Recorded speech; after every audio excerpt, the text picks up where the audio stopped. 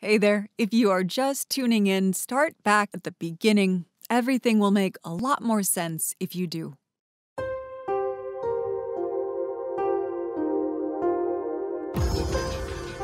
Previously on Shots in the Back. They said put out a shoot to kill an order over the radio. Well, they were just ready to shoot. They were ready to go. It's like rabbit hunting, like deer hunting. They were ready to shoot. Just like when somebody turn off a light switch. I can see him every day and every night. Sometimes I wish it was me instead of him. And the whole time I'm wondering, was this worth it? From Jesse Norman School of the Arts and Georgia Public Broadcasting, this is Shots in the Back. I'm Sista Chura. In this episode, we look at the immediate aftermath of the riot. Was there justice for Charles Oatman's family? Or for the families of the men who were killed in the riot? What happened to the police officers who were involved? And how did the public respond?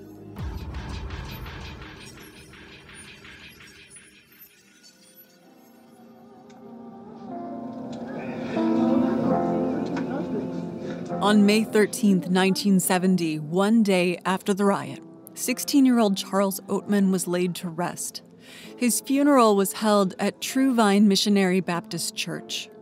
Friends and family lined the walls. I tried not, but I can't help it, Lord.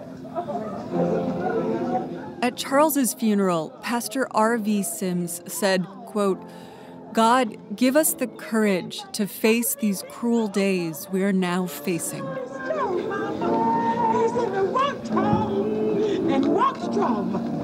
That's what he said. In the archival footage, you can see women in white dresses fanning themselves with programs. A news camera was stationed behind Charles's bronze casket. You can't see his face in the footage, just the white satin inlay of the casket.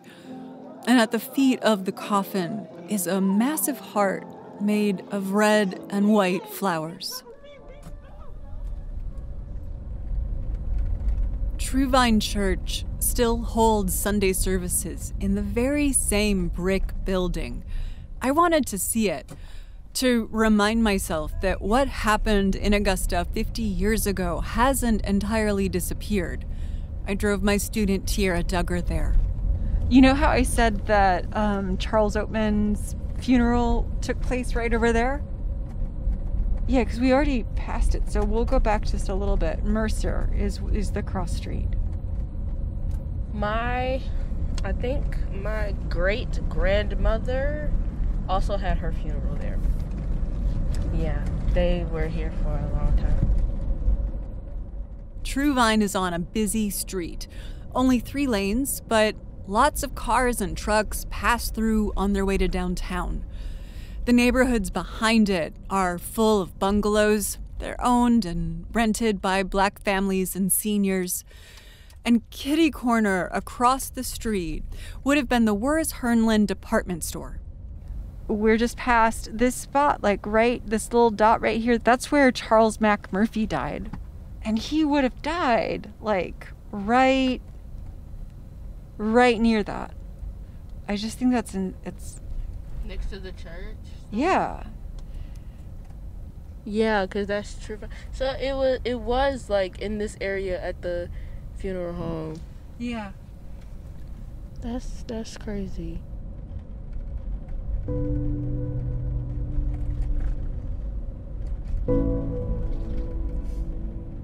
The afternoon of Charles's funeral, the streets would have smelled like smoke and gunpowder.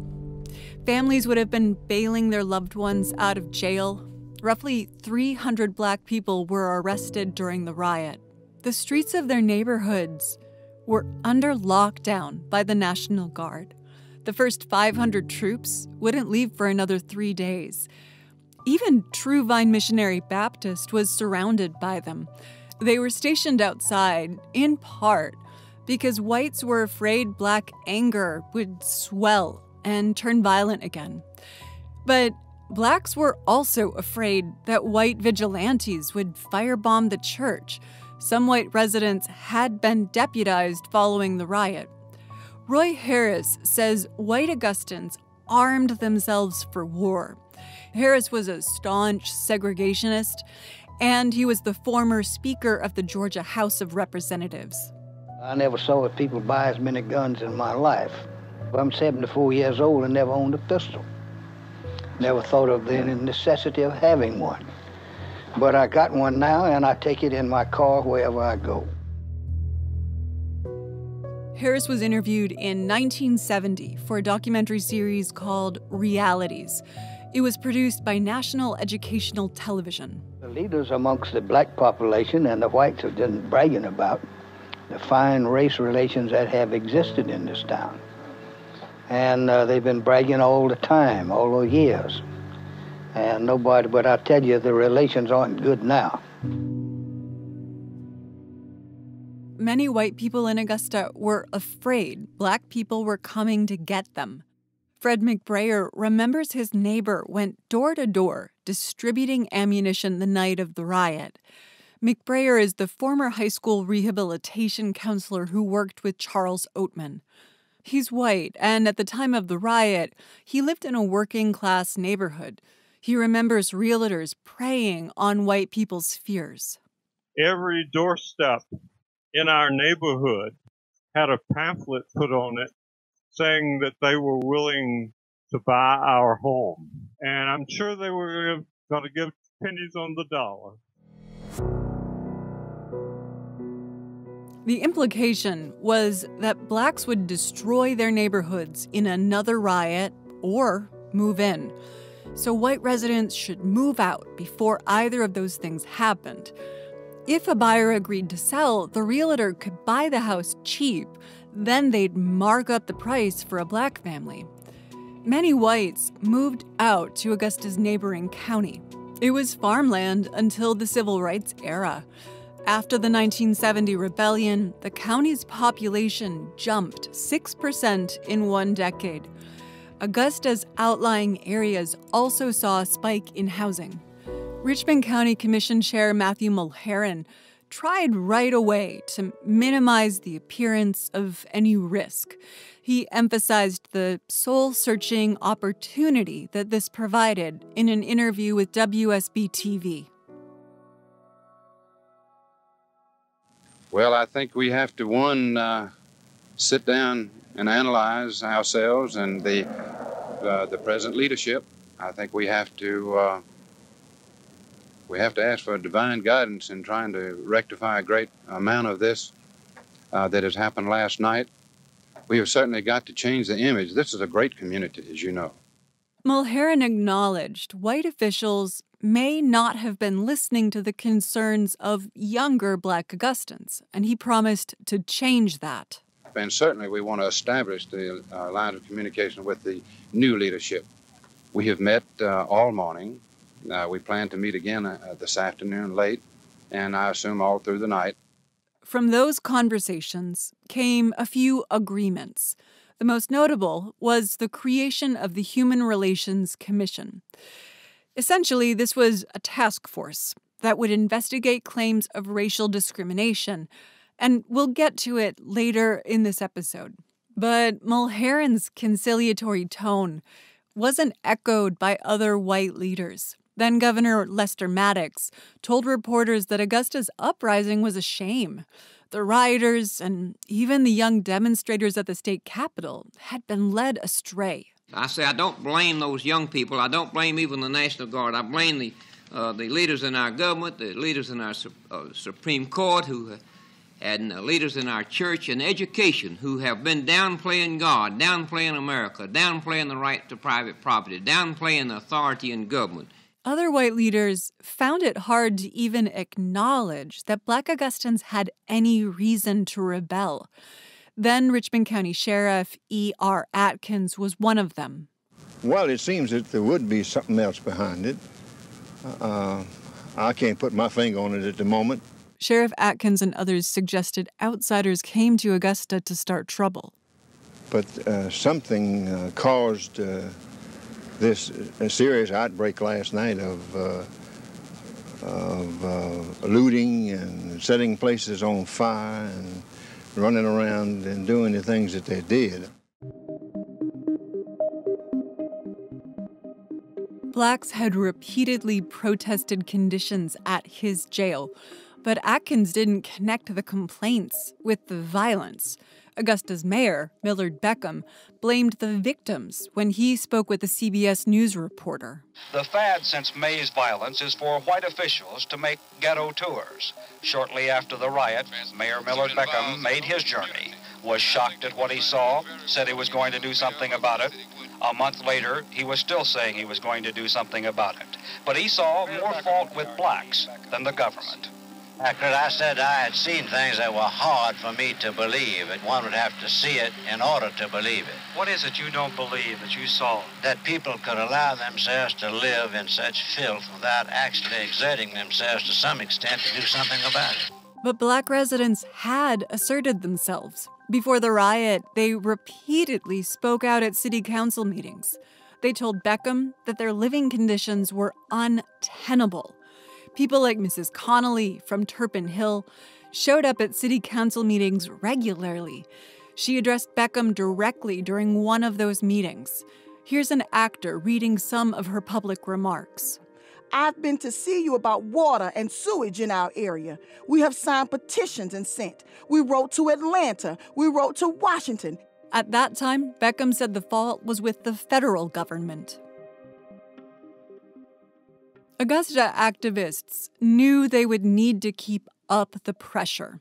One way they did that was with public protests. On May 20th, activists started a 100-mile March Against Oppression. It honored the lives of the Augusta Six, the 6 black men shot in the back and killed by police during the riot.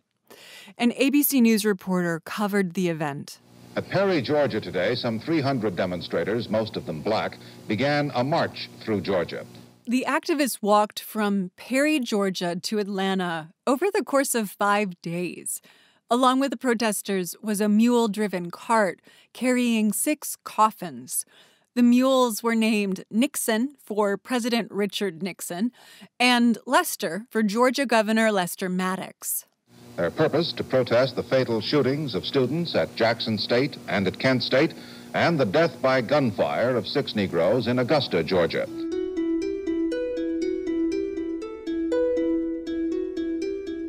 SCLC leader Hosea Williams was one of the primary organizers. Here he is speaking with ABC News. A major purpose for marching and for this demonstration is to protect the rights that we've already gained. We're not out here trying to make new rights, although we know we're not free. So we're out here saying we do have the right to dissent. We do have the right to freedom of assembly, and we will exercise that right, whether it means jailing or death. But then Governor Lester Maddox urged them not to exercise that right. He insists that they cancel the march. That's John Hayes, a history professor at Augusta University. He's also a member of the 1970 Augusta Riot Observation Committee. He says Maddox refused the SCLC a state patrol escort. And right before they started, he sent them a telegram. And says in the telegram, your actions breed lawlessness, disorder, and injustice, which join in the conspiracy to destroy freedom. He goes even further and says of SCLC, they're doing a disservice to black people in this country. They're more guilty than anyone else for the 6 deaths in Augusta. SCLC leader Hosea Williams called Maddox's claims an attempt to suppress black voices. 2 days into the march, Maddox claims that he's now received intelligence that members of the Black Panther Party are part of the march, and that as the march reaches its conclusion at Morehouse College, they will assassinate one of the marchers to create a martyr and make white law enforcement look bad. Hosea Williams shrugs this off. Here's a voice actor reading his response. Only a man like Maddox could have come up with a statement like that. If Maddox himself doesn't send someone out to kill us, none of us will die. 10,000 more protesters joined the March Against Oppression when it reached Atlanta. And Hosea Williams reminded the crowd why they had carried those 6 coffins. Here's a portion of his remarks. We have come to mourn the passing of a nation that has gotten so wrapped up in perpetuating itself that it would shoot down 6 of her proud sons. Augusta activists were also harnessing the public's attention. They registered more voters and kept up pressure on the region's government and its businesses. Less than 2 weeks after the uprising, the Committee of 10 announced a boycott on certain white-owned businesses. The group was made up of Augusta area activists. Leon LaRue was the head of the committee. Here's a voice actor reading from his speech. We will boycott each of the stores one by one until either the white owners come down to the Tabernacle Church about improving economic conditions in the black community or until every store on Broad Street is closed down. LaRue said black residents spent $2 million in white-owned businesses. He wanted to see some of those dollars return to the community. At the same time, then Attorney John Ruffin had long been battling Richmond County schools. They had an anemic desegregation effort. After the riot, he pushed harder. He filed an appeal challenging the city's education plan. His civil rights work was significant. Eventually, he became the first black chief judge on the Georgia Court of Appeals. The Richmond County Courthouse was named after him.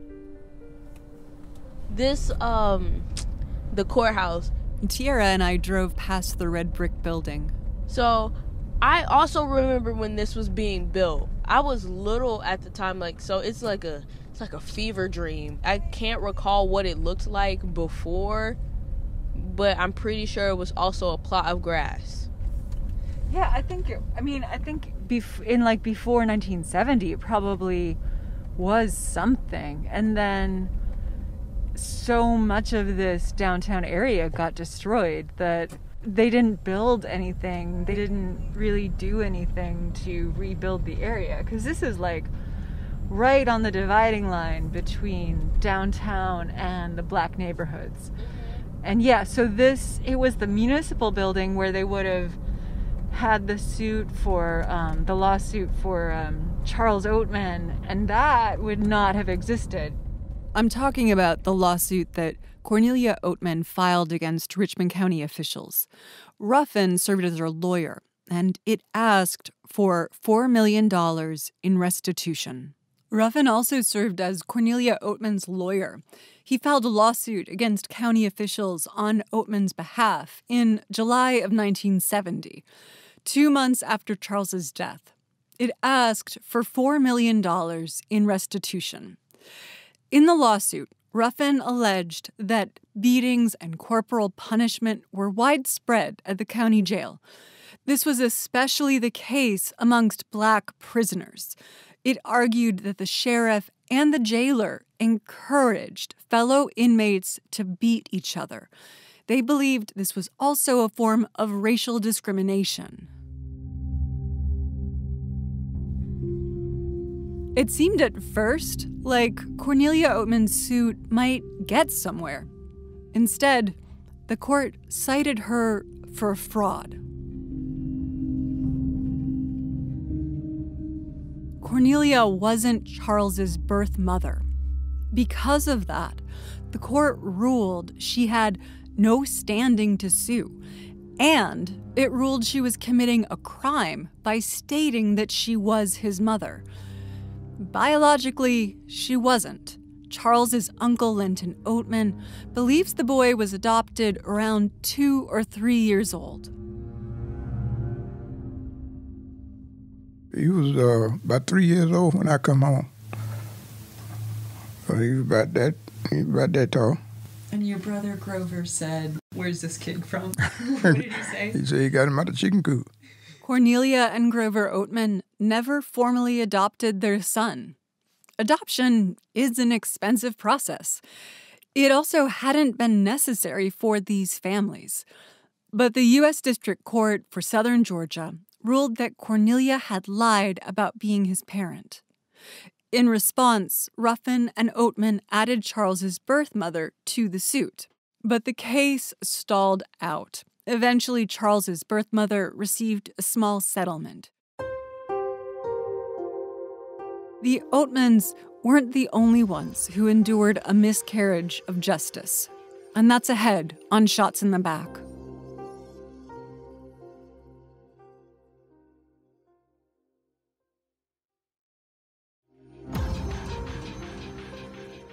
This is Shots in the Back. I'm Sis Dachura. Welcome back. In this episode, we're focusing on what happened in the days, months, and years after the riot. Now, let's turn to what happened to the Black people who were arrested during that time.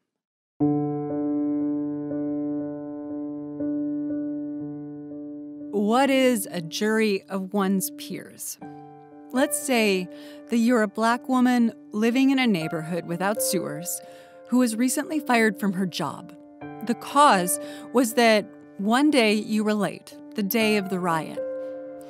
Are your peers wealthy white men who are also business owners? Downtown business owners who were perhaps affected by the riot? Those are the people who served as the grand jury for riot-related crimes. They found 128 Black Augustans guilty of burglary and attempted burglary during the 1970 uprising. The Augusta Chronicle published all of their names and addresses on the front page of the local news section. Then Governor Lester Maddox announced that the state had spent $200,000 on the riot. He called it money well spent. And if the law and order message wasn't clear enough, white business owners bought the city its own armored personnel carrier. The city sponsored a parade downtown to honor and support law enforcement. The city's Civil Service Commission promoted 3 officers who had policed the riot and named Captain James Beck acting chief. Chief Brodus Bequest took a leave of absence. So it's probably not surprising to hear that Louis Dinkins was later promoted to captain, and he was named Officer of the Year. But within the Black community, his actions were a dark cloud following him. You may remember from our last episode, he was at 2 of the officer-involved killings during the uprising. And he also admitted to shooting a teenager, Lewis Nelson Williams, in the knees during the riot. On July 15, 1970, Dinkins and his family stopped at a traffic light on Payne College's campus. High school and college students were leaving the campus chapel after a motivational speech. As they headed back to the dorms, some of them noticed Dinkins. Hands on the wheel, windows down, family in the car. A couple of students approached Dinkins at the stoplight. We stopped for the traffic light. There was 2 boys there that had just come out of the meeting, and everybody's house. I waited for the light to change, and one of them walked over, and he put his head in the back window right by Kid's face. It started all this MF white hulky crap, and that was unheard of then. I started to get out and get him, but I didn't have a badge or a gun. Nothing.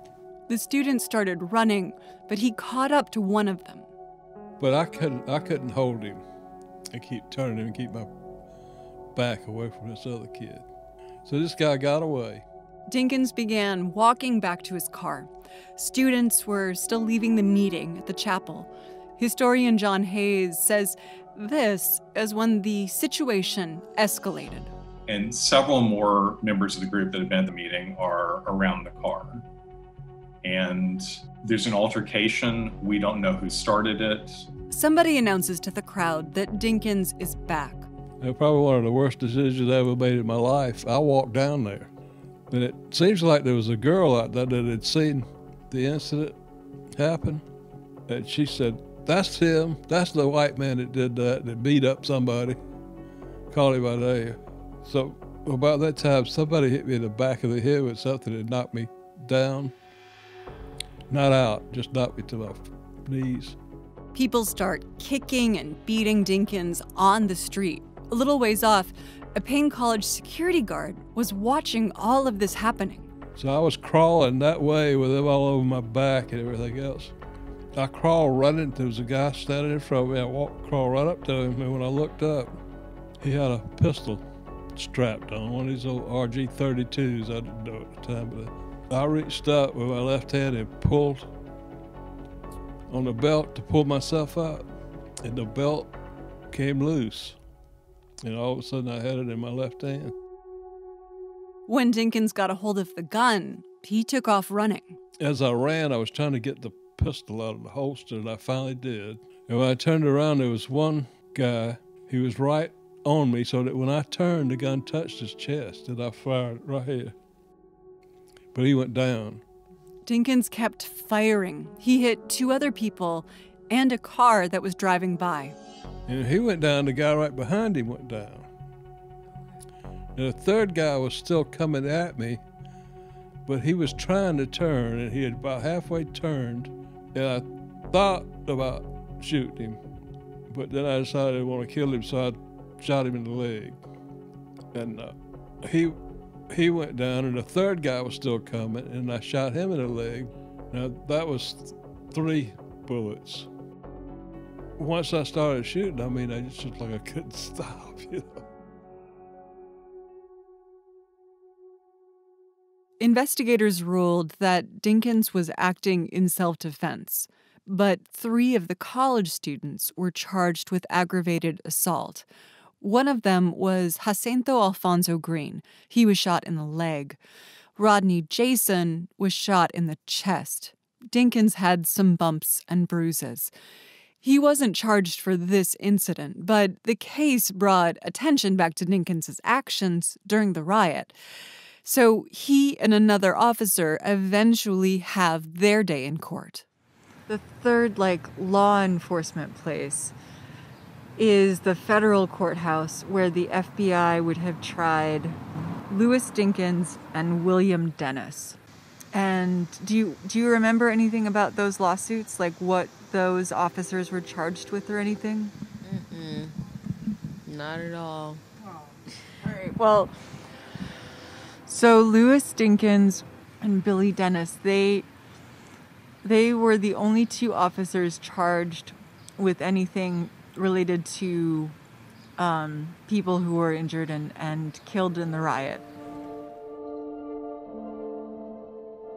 The Department of Justice charged then Sergeant Dinkins and Officer Dennis with civil rights violations. Dinkins shot Louis Nelson Williams for allegedly smashing the police cruiser's windshield. Dennis shot and killed John Stokes for allegedly looting Davis Market. According to the DOJ, both officers issued summary judgments of their victims instead of arresting them.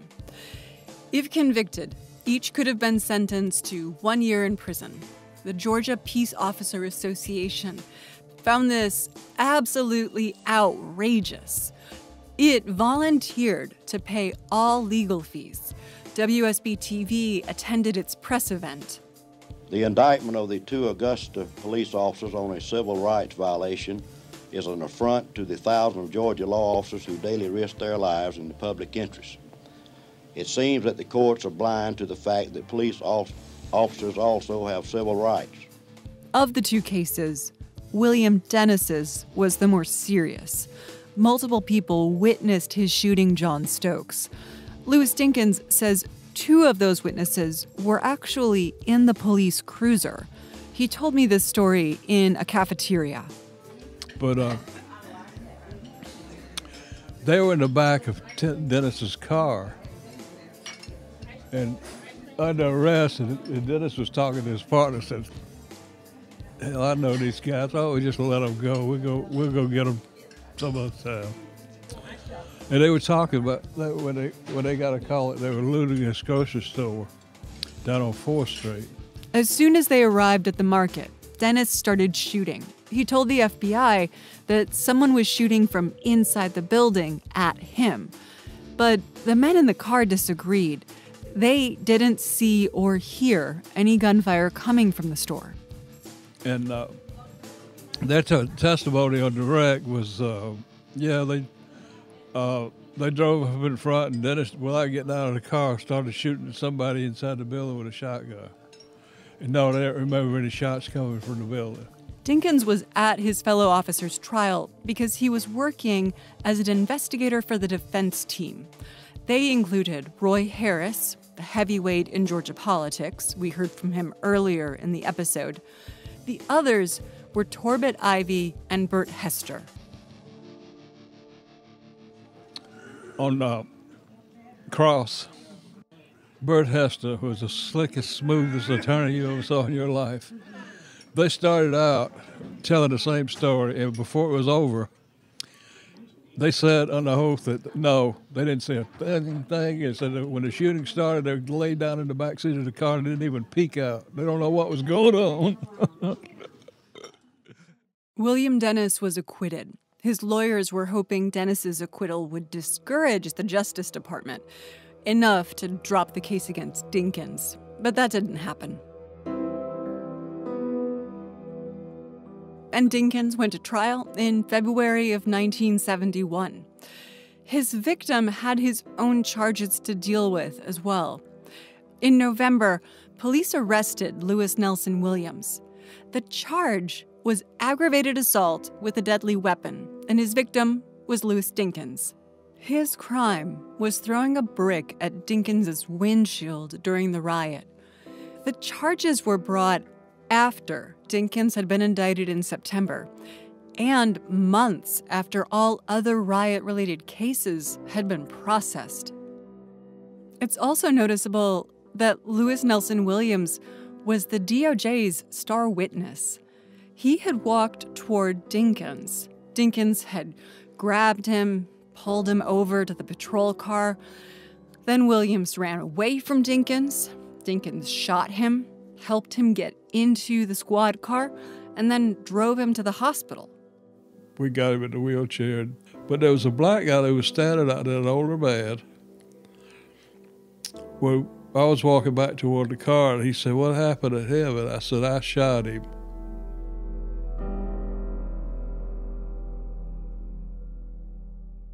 He had plenty of chances to see Dinkins's face, his badge number, and his name. But when Williams got on the stand in February of 1971, he said he couldn't identify who shot him. Shortly after Dinkins was acquitted, Williams's assault case was postponed, and 5 years later, it was dropped entirely. Not many details about the Dennis and Dinkins trials were discussed in the local media. The opposite was true for the trial of Sammy Lee Parks and Lloyd Brown. These were the two teens accused of murdering Charles Oatman. Parks and Brown shared a cell with Oatman, as well as 3 other inmates at the Richmond County jailhouse. In the cell next door to them was Clifford Graham. Now, don't get me wrong, I didn't physically see him get beat. Did you ever walk past that cell and see him being beaten? No, not physically. I couldn't walk past the cell because I was in jail. Right. Yeah, and it's like this here. I'm 90% sure that what went on. You know what I'm saying? They beat that boy all night. Oh, don't beat me, don't hit me. Oh, he was crying and all that, and then they just like I say, they were hitting him. And then by being in jail, you put 2 and 2 together, because you're in jail. And the strong survived. He was weak, he was a little young, weak boy. He was, a little frail little boy. How many cells away from his cell do you think? Next door. Really? Right next door? Right next door. Mm-hmm. Parks and Brown pled not guilty. Parks even said that Brown was a quiet kid who, quote, didn't mess with anybody. Cellmates testified Oatman was beaten daily, and he was beaten for 3 hours on the day he died. One witness testified that Oatman was tied in a crucifix position and beaten. They testified that once Oatman was unconscious, the defendants poured salt into his eyes. They also poured hot water onto his chest in an attempt to revive him. Historian John Hayes reviewed the preliminary hearing documents.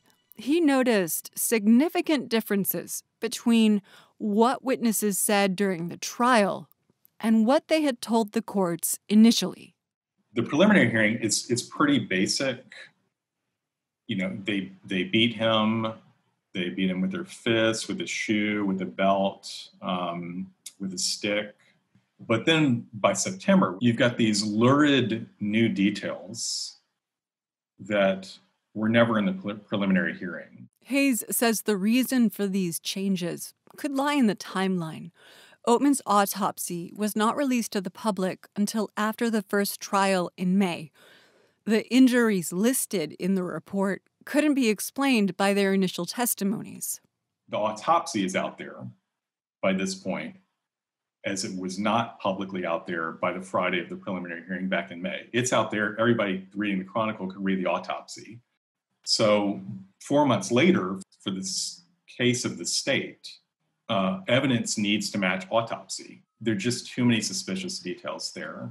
The grand jury charged both Parks and Brown with voluntary manslaughter by mid-July. They were found guilty in September, and they were both sentenced to 10 years in prison. Augusta officers are acquitted and promoted. The Oatmans don't get any recompense. On national television, the city's mayor insinuates Black Augustans are lazy. But Black people don't give up. Arthur Sims certainly didn't. He was the head of the local chapter of the SCLC. He was also a reverend in Augusta. Operation Mountaintop is what the vision the Lord gave me to establish. Sims knew dead-end jobs and poor pay were the norm for Black Augustans.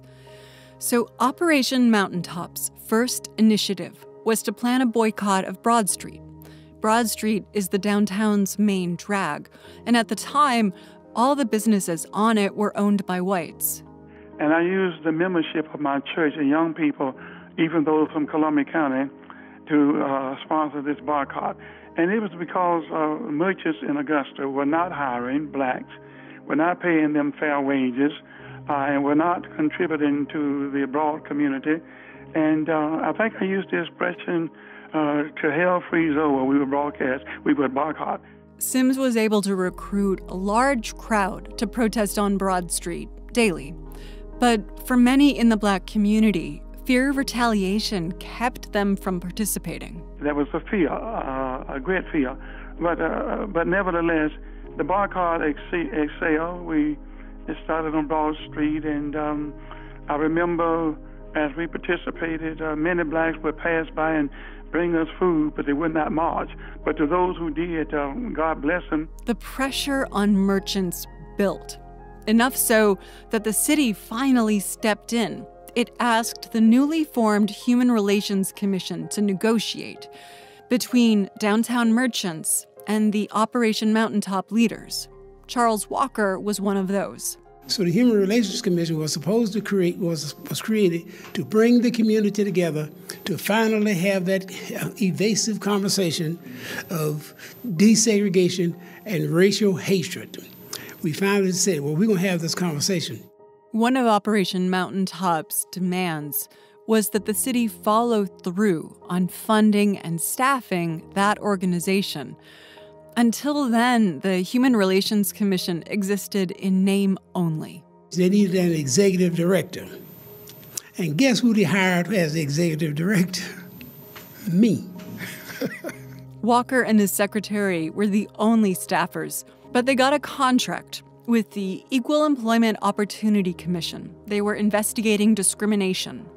I initiated an investigation at Continental Can out there. This was in 1975. They had 500 or 600 employees, and they paid the blacks well, but they couldn't go anywhere but to the wood yard. They would not let the blacks work in any other department except for the wood yard.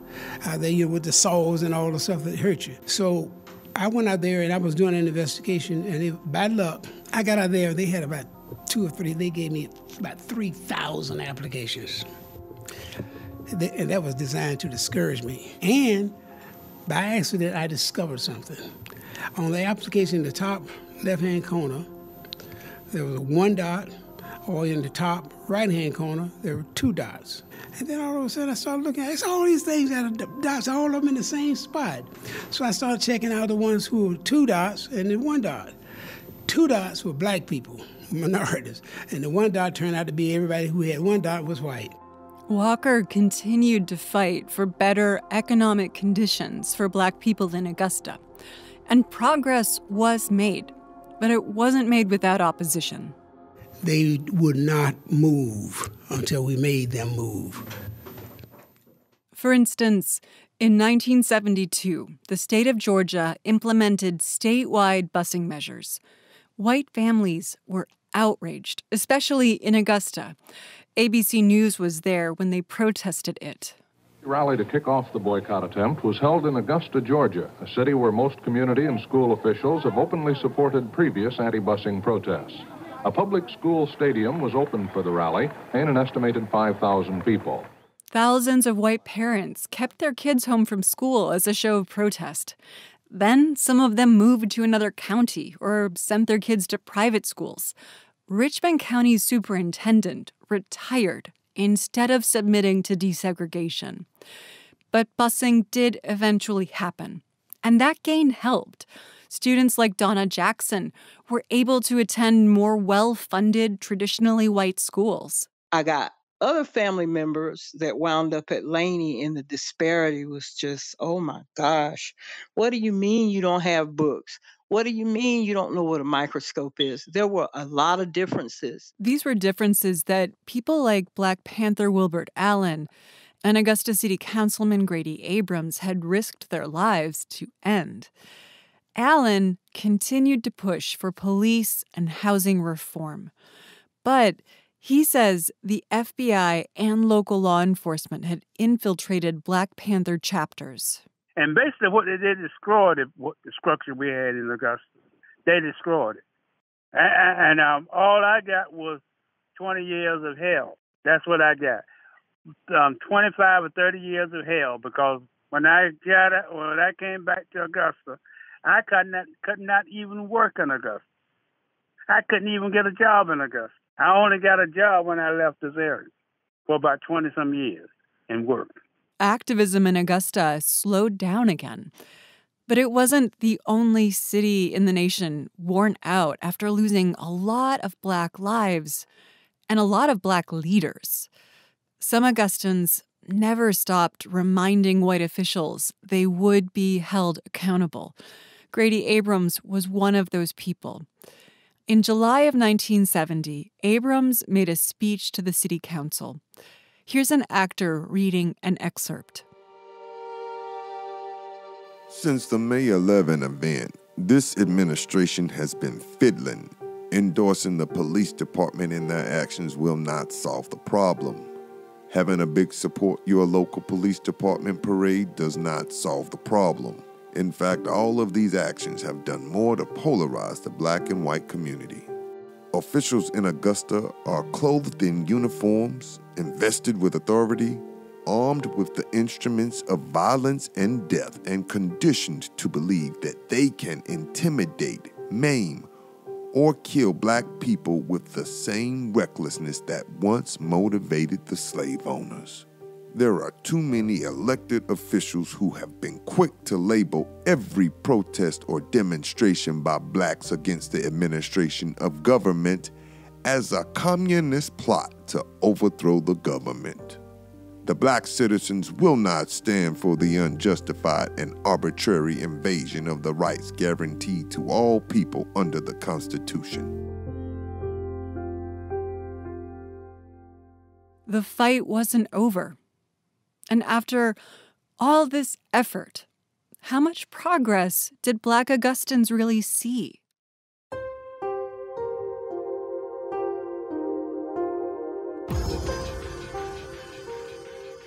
In our next episode, we look at the present day. What's happening now? How much different is it from back then? I'm Sis Dachura. Thanks for joining us.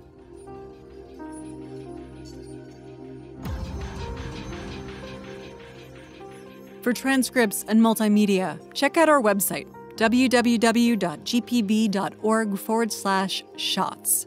And subscribe and review us on Apple Podcasts, Stitcher, Spotify, and wherever else you get your podcasts. Shots in the Back is reported and hosted by me, C. Stachura. Assistant producer, Rosemary Scott. Our editor is Kiosha Howard. Additional assistance by Nefertiti Robinson and Lars Lonroth.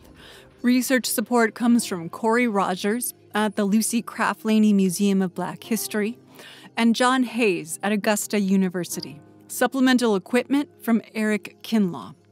Our theme was composed by Tony Aaron Music, additional music provided by DeWolf Music, mixing by Jesse Neiswanger. We heard archival material in this episode from WSB News Film Collection at the University of Georgia Libraries and the Vanderbilt Television News Archive. Oral histories courtesy of Reese Library Special Collections at Augusta University. Sean Powers is our podcasting director, and Marilyn Ryan is the station's vice president of news. Gary Dennis is the executive director at Jesse Norman School of the Arts. This podcast is funded in part by a South Arts grant.